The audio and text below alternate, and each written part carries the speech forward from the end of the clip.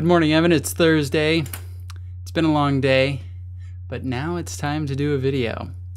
And I've also been thinking about previous videos that I've done before, and I think the videos that I like the most, my favorites, are the ones where I have my wonderful, beautiful, amazing wife in.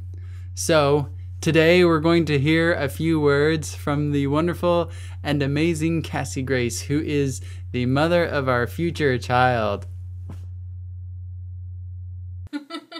Hi Evan, it's Cassie, if you couldn't tell. I've been watching you and Mike's videos and I think it's awesome way to share the brotherly love, and it's just been fun to watch you and hear from you because secondhand information from Mike on the phone is, I don't get anything out of him. So I love hearing from you with your videos, and today I'm going to share a bit of knowledge that I have about hanging pictures. I don't know how soon you may use this skill in your life, but it's still good to know. So first I get some butcher paper and I trace the outline of my picture frame, and then I mark on the picture frame where I'm going to hang the picture.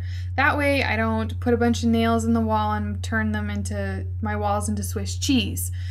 That way it looks exactly the way I want it. I can measure it, make sure it's even, all that good stuff. I have an example for you to see. I actually like to draw on my butcher paper as well so that I can remember what picture goes where.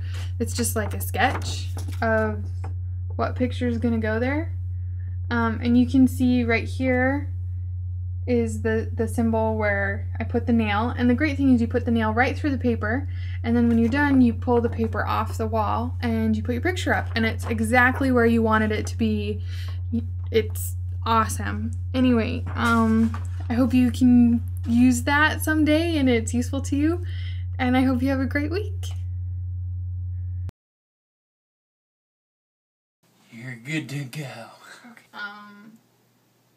Darn those ums.